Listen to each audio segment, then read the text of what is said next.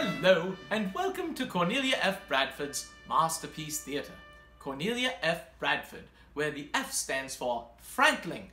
Frankling is the mating call of a peacock. Not many people know this, but it sounds like this.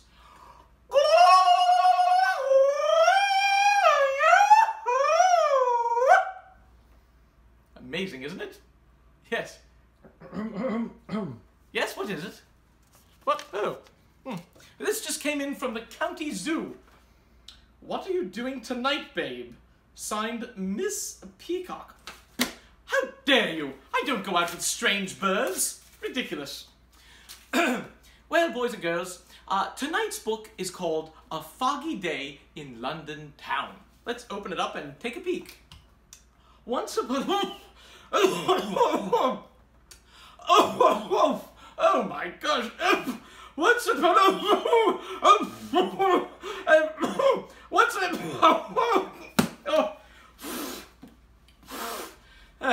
forget that book, boys and girls. Horrible. Let's read a different book, shall we? The Lion and the Mouse. It's a very big book, so let's get started, shall we? Much better. The Lion and the Mouse, an Aesop fable retold and illustrated by Bernadette Watts. The lion cubs played happily in the sunshine while their parents slept nearby.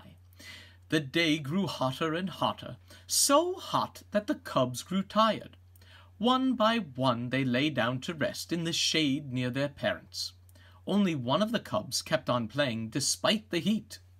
When the blazing sun was at its highest, however, it was too hot even for him, so he padded over to a shady spot at the edge of the jungle and went to sleep.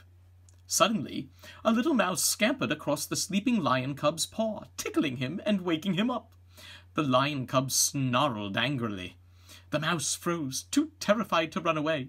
"I'm sorry I woke you," she said, trembling. When the lion saw that it was only a harmless little mouse, he smiled and said, "Off you go, little one. I won't hurt you." "Oh, thank you for sparing my life," said the mouse. "One day I will repay your kindness. If you ever need help, send for me." The lion laughed out loud. "I'm much bigger and stronger than you," he said. "And soon I shall be even bigger and stronger. A mouse cannot help a lion." Then the lion stood up and stretched to show just how big and strong he was. Proudly he walked away. The mouse ran in the other direction. Years passed, and the cub grew into the biggest and strongest of all the lions. He was now king of the beasts. The days were long and hot, and every day at noon the great lion would go to sleep in the shade. If the mouse happened to run by, she kept well away from the lion's paws. One day, when the lion headed for his resting spot, he fell into a trap. The more he struggled to get free, the more he entangled himself in the net. The king of beasts was caught.